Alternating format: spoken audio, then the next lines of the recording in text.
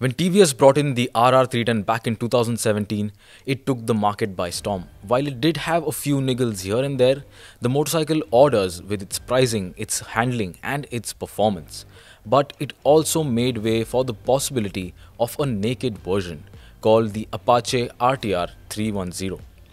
Now, the motorcycle should have debuted way earlier, but the reason for the delay could be the deal between TVS and BMW so that there is no overlapping of the models, and in this case it would be the G310R. And now that BMW has a fully faired motorcycle in its range, the Street Fighter from TVS is due. Hello and welcome to BikeWale. I am Neil, and as always we have some exclusive details, and this time it is about the TVS Apache RTR 310. Stay tuned because we will be telling you everything that you need to know about this motorcycle and also its launch date, which is sooner than you expect. When it comes to styling, we can expect TVS to stay true to the styling of the Draken concept that was unveiled in 2014. Now, the current gen of Apache do bear resemblance to that concept, although the RTR 310 could be even more aggressive and closer to the design of that concept. Think of something like the Ducati 848 Street Fighter, which also seemed to be the inspiration for the Draken concept. So you can expect full LED lighting for the headlamp, turn indicators and tail lamp, and also some swanky color options. Will there be a build-to-order version like the RR 310? Well, only time will tell, but it is surely likely, and it would be a unique concept for this segment. Now, the engine on the RTR 310 will be the same as the one on the RR 310. So this 312cc single cylinder motor is expected to churn out 33.5 bhp and 27.3 Nm of torque. Although TVS is expected to change the state of tune on the RTR 310 and offer low to mid-range grunt instead of the higher top speed that the RR 310 focuses on. The RTR 310 will also get a different mapping and sprocketing, and our sources say that the top speed on the motorcycle will be 158 km per hour. The RTR 310 is also expected to use the same suspension and braking hardware as the RR 310.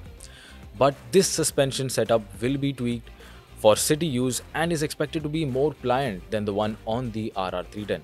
That said, the RTR is also likely to get the same Michelin Road 5 tires as its fully faired sibling. When it comes to the list of features, the RTR 310 will come with almost the same list as the RR 310, and that motorcycle is loaded to the brim. So we are likely to see various riding modes that alter the throttle response, the ABS intrusion and speed as well. And unlike the RR 310's vertical instrument cluster, the RTR 310 will get a horizontal TFT screen that is also Bluetooth enabled. The Apache RTR 310 will be positioned below its fully faired sibling that will cost you Rs 2.65 lakh ex-showroom. Now we expect it to be priced around 2.50 lakh ex-showroom, which will make it considerably more cheaper than the BMW G310R that costs 2.80 lakh ex-showroom. Moreover, the TVS version is expected to get much more features than the G310R. But that's the premium you have to pay for the propeller badge experience, I suppose. As for its alternatives, the TVS RTR 310 will compete against the KTM 390 Duke, the 250 Duke as well as the Honda CB300R. Now for all the spicy details.